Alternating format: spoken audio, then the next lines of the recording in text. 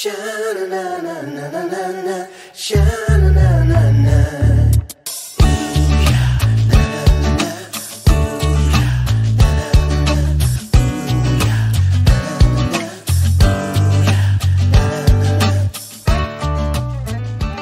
It's Laura with Jot and Tittle Vintage Typewriters. Welcome to this episode of our typewriter tutorial. I am doing a tutorial for the 1958 Olympia SM4, but this is the extra wide carriage, and this particular one happens to be cursive, but that doesn't matter in terms of operations, but it's still really cool. All right, so even if you have an Olympia SM4, this tutorial video is going to be very helpful for you. You don't have to have the extra wide carriage to learn how to use it. But we are going to do this one, and we're going to start with the back, work our way forward. So grab your typewriter, and here we go. So in the back, you have your tabs, and you just press. I'm sorry, I'm having a hard time to press and drag while I'm holding this. Let's try this again. Press and drag, okay? So that is how you set your tabulator. Let me put this back down. Over here on the right side is a button. If you press that, your paper holder is going to pop up. There you go. Most of these come in a really nice case. I don't know if you can see that.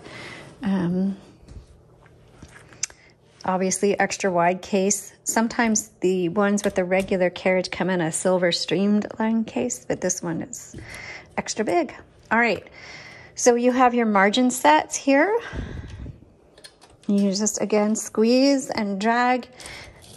Your bell will always ding just before you hit your right margin. And that, if you're not familiar, is to let you know, hey, you're close to your margin. Time for you to hit your return handle and go to the next line. And speaking of going to the next line, your line selector is right here on the left side. And you just flip that. There's single, double, and triple line spacing, okay? Your carriage release is this silver lever that's on top. And if you press that down, it releases the carriage. And it should be nice and smooth. Olympia is really well known for how velvety smooth their carriages are. Okay, so I'm gonna load a piece of paper and continue to show you everything. So you just put your paper right behind this metal piece, flat piece here. Turn it. You don't need to shove it down here. There, you just set it and you should turn it. And that should pull it through, and this came through nice and even. But if it was crooked, then you have your paper release lever on the right side. You pull that forward, and that you can adjust your paper, and then make sure you re-engage it. All right. Also, sometimes if you order an Olympia or you're storing it, there's a carriage lock, and that lever is right here on the keyboard on the left side. And what that does is it locks your carriage so you can't move. And that's great for storing or shipping. And then so if you get your carriage and you're like, your typewriter, and the carriage isn't moving, check your carriage lock, pull that down, releases the carriage, and there you have it. We're going to open up the top and take a look at the ribbon. This is a single color typewriter. So down here, you'll see the color selector, and you're like, well, why do I have a color selector if it's a single color? Well, you have a stencil option, which you will never use, and that's the white dot. And obviously you want to keep it on the black. If it gets knocked down and on the white, it's not going to type properly. So you're going to be like, hey, something's wrong. It's not typing right. I'm out of ink or whatever. And no, just go look. Flip your switch to black and then start typing again, and you are all good. Okay, voila. All right, so speaking of typing, actually, let's go back under the hood again. So inside, you're going to see your ribbon. We have a metal spool in there installed, but this does take a universal ribbon. They're easy to find. You can find them on our website at jotandtittletypewriters.com. TYPEWRITER.com. It's in our shop. Also, if you have your original spools and you just want fresh ink, you can send us your spools and we'll return it to you. So just look for the custom ribbon option, and that gives you instructions on how to do that, sending us your spools and then us returning your spools with fresh ribbon. All right, so to reverse your ribbon, because when you get to the end of the spool, it's not the end of the ink. There's a lot of ink in that ribbon, and so you'll just go back and forth many times before you need to change that.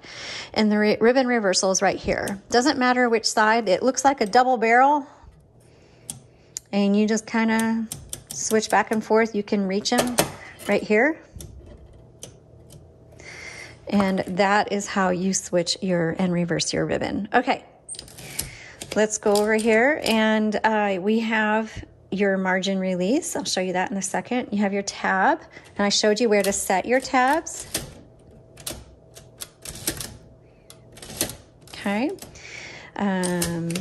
Return, this is your backspace. So if you make a mistake, you can backspace and either type over it, or you can exit over it, or you can put a line through it. So you will make a mistake when you type. That's just part of typing, and that's okay. Embrace it. I know some people have a hard time doing that, and that's totally fine. It's just going to take you a little bit longer, and you'll go through a little bit more, some more paper than everybody else. But backspace was there, and then here's your shift, and your shift lock is the little one just above it. And so the shift, without it, you have lowercase. With the shift, uppercase. And then again, lower, you have numbers, and then with the shift, you have your symbols. Now let's go ahead and, is that everything? Oh, let's try the margin release. So I'll show you the margin release. And what that is for, I'm going to bring this in, is when you set your margins, you've got your left margin and your right margin. So when you set your right, okay, so there's the bell. And you may not have heard it on the video. I could hear it. It was pretty faint, but that's what your bell is for. Oh, so I probably should hit the return handle right now. But if I don't, okay, now it's going to stop on me. So it went about 3 more characters, and then it stopped. I want to finish my word, so I'm going to press MR, which is margin release, and keep going. So that is how you use your Olympia SM4, the 12-inch carriage. This one is cursive font. So if you want to see the font up close, there's a link in the description to the product listing, and you can see the photos and everything associated with this particular typewriter. Even if it's sold, that's available. And oh, one more thing. Do I have it? Is it this one? There it is. Okay. Sometimes when you're you want to line up, like I put in this paper, I'd already typed on it, and I want it to, let's say I want it to line up just right with this other line. And when you turn the handle, it's going to click every half of a line. So I want to release that. There's a lever on the very back top of the left side, and I'm going to press that down. That releases my roller.